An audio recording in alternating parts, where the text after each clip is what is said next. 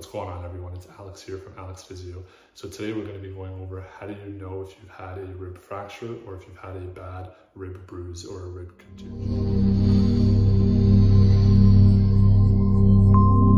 Before we do that, note that this is not medical advice, it's educational advice only. So please speak to your family physician if you have had an injury to this area so that they can refer you to the appropriate healthcare professionals. So number one is imaging. X-rays and CT scans are basically your gold standards in terms of diagnosing rib fractures and differentiating rib fractures from a rib contusion. So if you have access to that, or if you're going to urgent care or the emergency department, that's usually the first thing that they would do to rule that in or out, and also see if there's any other associated structures that are injured as a result of that impact.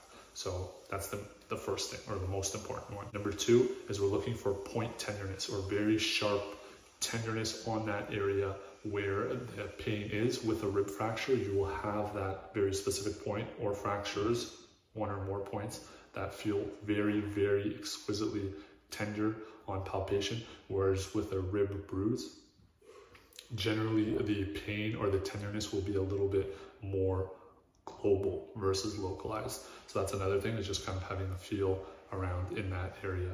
And then the other thing to be mindful of is we're looking for pain. Now, pain is subjective. So obviously, somebody can have a rib fracture and complain of 1 out of 10 pain, and another person can have 10 out of 10 pain. So it is subjective, but generally with a rib fracture, the pain is going to be very, very, very severe compared to a rib contusion. They're both going to hurt. They're going to hurt quite a bit. But with rib fractures, the pain is going to be quite severe. And usually with the rib fracture, the pain is going to be severe for a longer period of time versus with a rib contusion. Generally, you'll start to notice pretty good improvement within the first several days, whereas with a rib fracture, it can take at least a few weeks before you really start to notice some changes in the symptoms. So that's another thing to be mindful of, is the intensity of the pain. The other thing we're looking for is pain qualities with breathing and deep breathing. So when you take a breath in, obviously your lungs need to expand, but because your rib cage is covering your lungs, your rib cage needs to expand as well. So again, you're going to have pain with both of them when you're taking a deep breath in with a rib contusion and a rib fracture. But again, generally the pain with an inhale, or when you breathe in, is going to be very severe relative to a rib contusion, where it's going to be more sore. And with a rib fracture, again, generally the characteristics will be more of a sharper sensation and almost even like a piercing sensation. So we're looking at pain quality and also pain scale, the number on that scale. Some of the other aspects that sometimes may or may not be associated with knowing whether or not the rib is broken or you've had a contusion is the amount of bruising. So just because there's a lot of bruising doesn't necessarily mean that the rib is broken. It's just there's a lot of soft tissues around that area and a lot of muscle. The other thing we're looking at is the subjective history. So we're looking at the velocity of the impact, directly or indirectly. Was it a fall from 5 feet, 10 feet, 20 feet? Was it a motor vehicle accident at 20, 30, 40, 50, 100 kilometers? We're trying to figure out those questions, because that impact, or the speed of impact, or the type of force that's applied to that area is going to play a role with whether or not our suspicion is true if there is a rib fracture or if it's just a rib contusion. We also have to be mindful of some other medical aspects as well.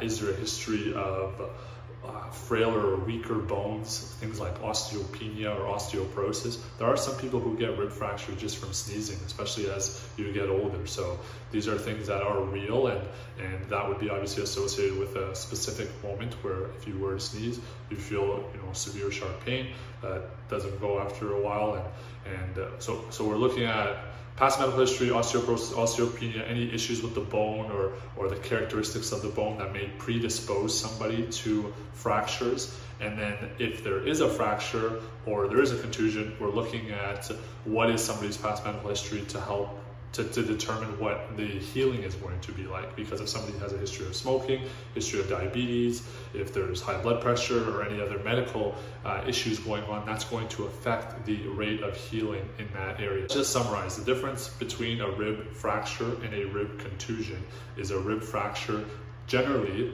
tends to show very sharp tenderness on that region that is sore, versus a rib contusion is more generalized. X-ray or CT scan are going to detect the fracture, that's our gold standard, versus it's not going to detect a contusion. And then we're looking at the characteristics of the pain, how intense it is, and how it is progressing or changing over days and over weeks. With rib fracture, it generally tends to be a lot slower versus a rib contusion. And then also being mindful that things like bruising, swelling, color changes in that area tend to not be the greatest predictor or as important to be able to use to differentiate whether the rib is broken or contused. And then also looking at somebody's past medical history and determining if they are predisposed or at higher risk for having a rib fracture, things like osteoporosis, osteopenia, and then what the recovery is like with that injury based on somebody's past medical history will play a role. If they have diabetes, history of smoking, things like that that are going to affect bone healing. The other thing to be mindful of is with a rib fracture, as I mentioned before, is we're looking at the subjective history. What was the velocity of the movement, what kind of impact there was, and that's going to help determine whether or not there's a higher likelihood of a rib fracture versus a rib contusion. Let me know what you thought about this video. If you have any questions, leave them down below. Have you broken your ribs, or do you believe that you have, or do you have a rib contusion? Let me know down in the comments below, and let me know what your story has been thus far. Until then, we'll see you in the next video. Thanks for watching, and please consider subscribing if you haven't already.